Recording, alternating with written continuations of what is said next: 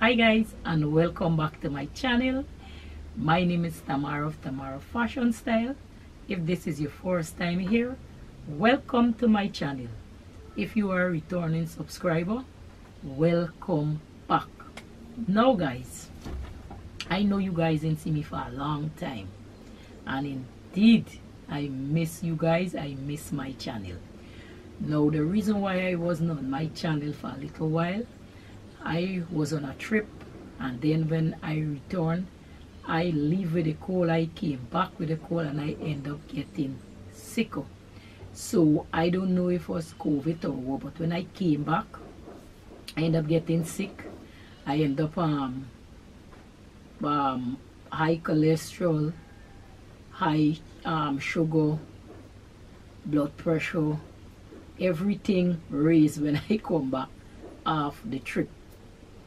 I'm still not 100%, but at least I came a long way from where I was. I didn't feeling good at all. So I had to go to the doctor, and I had to get some antibiotics, some vitamin C tablets, all kind of tablets they had to give me, but they give me a lot of antibiotic to fight off whatever was it. And then when they check, they see my cholesterol raised, my sugar raised, both the cholesterol raised, right? So I had to ease off certain things that I was eating. So that's why you didn't see me a long time on my channel. So now guys, I am happy to be back here, and today this is the new year, and 2020 on my channel I'll be stepping it up. Now last year we did a lot of drafting in between, so this year I want to focus more on the drafting, pants, skirt, whatever. So the first class for this year is we're gonna start with the pants pattern. The reason why we are starting with the pants pattern, because on my channel we have a lot of top, we have a lot of skirt, we have a lot of different things. I think on my channel I even show you how to draft leggings. So in this episode, for this starting off for the new year, we're gonna focus more on the pants pattern.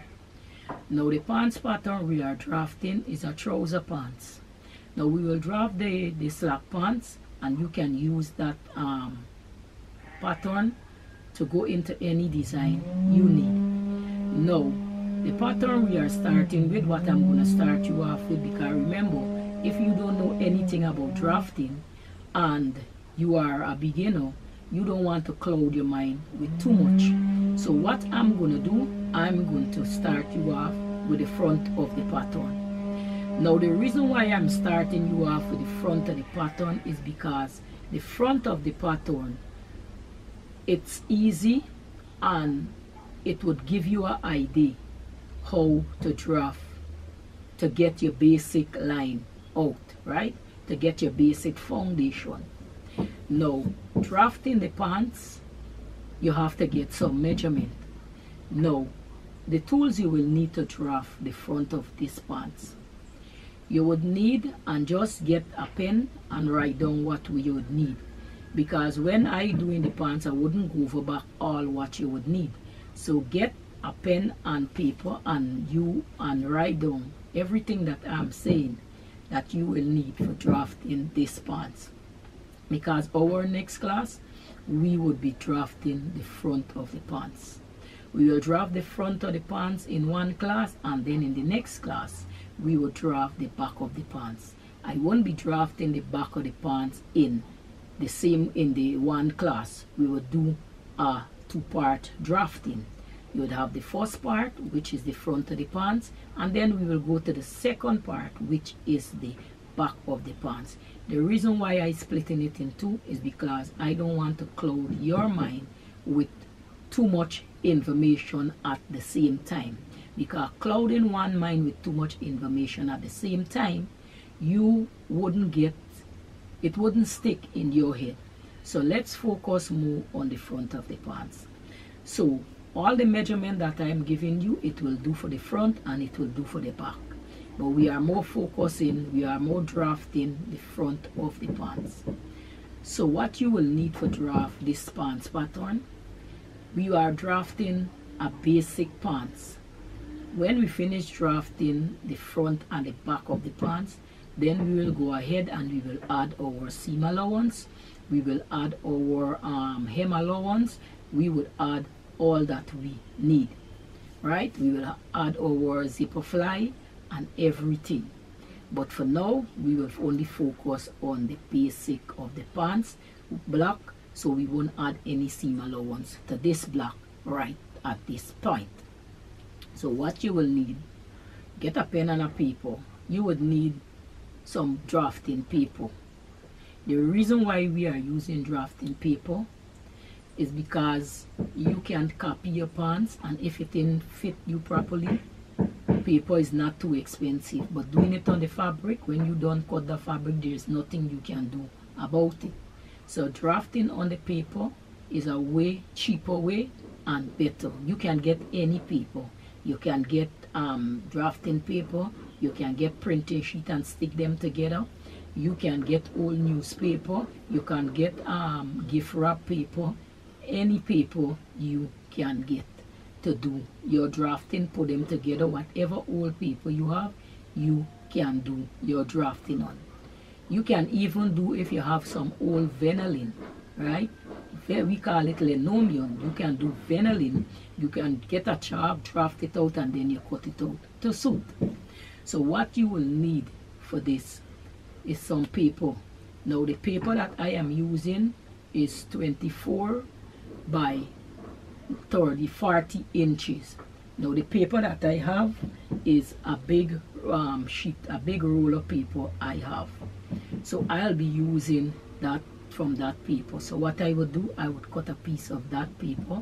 The paper already on the roll is 24 by 200 and something inches.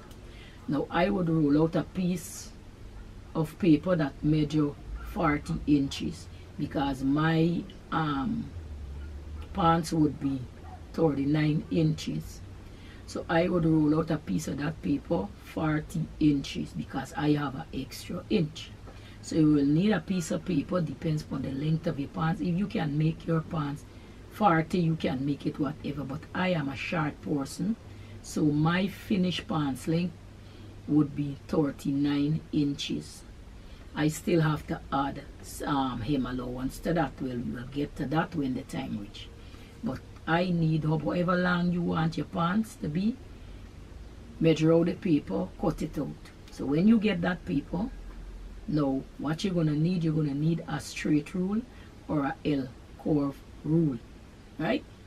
You're going to get that. Write down all what I am telling you here to get. You're going to need the paper, however long you want the paper, and the width of the pants. If your hip, when you divide it, is 40, you need is 10, you need a paper like 12 inches, 24 to 30 inches wide. So you will need that paper, you will need a straight rule or a L-shaped ruler. In my drafting, I'll be using my straight rule and my small triangle ruler. You would need a pen, a marker, or a pencil. For beginners who drafting, who never draft, I would encourage you to draft with pencil, because drafting with a pencil, you can remove the eraser from. You can erase if you make a mistake, but doing it with a pen or a marker, you would mess up your whole paper, and you don't want your paper or your draft to look messy. So a pencil, a marker, or a pen. For beginners, use the pen and get a erase at the side of you with a sharpener. Next, what you will need a measuring tape. Get your measuring tape. You would need a calculator, or you can use your phone because you need to calculate your measurement. Next, what you would need your waist measurement. Now, your waist measurement is important for this pants. So you would need your waist measurement. So write that down. So you would need your waist measurement. Now, the full circumference of your waist you would need to draft this pants. So when you get your full circumference of your waist, you're going to divide that waist measurement by 4, and whatever is the remaining measurement, you're going to write that down, and you're going to add 3 centimeters to that, or 1.5 inches to that measurement. If you are using centimeter, you will add 3 centimeters. If you are using inches, you will add 1 inches. That would be the waist measurement. So let's say your waist is 36 inches. You would divide 36 by 4. The remaining measurement, you write it down and you add 3 centimeters, 3.5 centimeters to that. Or if you're using inches, you add 1.5 inches. Now the 3 centimeters or the 1.5 inches you'll be adding, that will take care of the dart and the ease for the waist. Right? We will get to that when we drafting the pattern. Now then you would measure around the fullest part of your hip circumference. Now the fullest part of your hip circumference, it could be, depends upon how short you are or how tall you are. So it could be 8 inches, it could be 7 inches. So you're going to measure from your waist to your hip bone, wherever your hip bone is the thickest, fat meatiest part of your hip, or the highest part of your butt. So my own is from my waist to my hip measurement is 9 inches. Because I have a large butt. So it depends upon you. Your own could be 11, your own could be 13, your own could be 7, your own could be 6. Now when you get that measurement, you're going to write that hip measurement down. You're going to divide it by 4, write the remaining measurement, and you're going to add 1/2 inch to that measurement. That would be for the ease. If you don't want too much ease, you're going to add 1/4 inch to that measurement. Now remember, you don't want to drop this pants to your full body measurement, to your bare body measurement, because you want ease. You'd able to sit and move, right? The best way I would advise people to take the waist measurement is sitting down. Your hip measurement is sitting down. Your leg measurement is sitting down. You get more room, you get more ease. So when you sit down, your pants won't look too tight. So after you measure the hip measurement, you divide that by 4. You add either 1/4 inch or 1/2 inches to that, right? Or if you're using centimeter, you add 1 centimeter to it. It's up to you, whichever, if it's inches or centimeter you are using. Next, you're gonna measure the crotch depth of your pants from your waist to your crotch. Now that measurement, most time you would hear other tailor or seamstress or sew would say in the body rise measurement. Now the body rise measurement is your crotch measurement, the crotch depth. So you would sit on a chair and you would measure from your waist to the seat of the chair. So that is what you call the crotch measurement. It would call the body rise measurement. Now in some case that measurement could be like 3 inches from the hip measurement, right? So let's say your hip is 9 inches, your body rise measurement or your crotch measurement could be 12 inches. Sometimes it could be 11 inches, sometimes it could be 10 inches. It depends from the measurement you get from your waist to your hip. After you get the body rise measurement or the crotch measurement, you're going to write that down, right? My body rise measurement is 12.5 inches from my waist to the bottom, for the top, the seat. From my waist to the seat, the chair that I am sitting on is 12.5 inches. So I would measure from my waist right down to wherever the 12.5 inches drop, and I would make a mark. So that would be either my crotch measurement, my crotch depth, or my body rise measurement, whichever one you want to use, whichever one would be more suitable for you, you can use that. So you write that measurement. We are not dividing that, we're writing it down. The next measurement you will need is from your waist to your hip.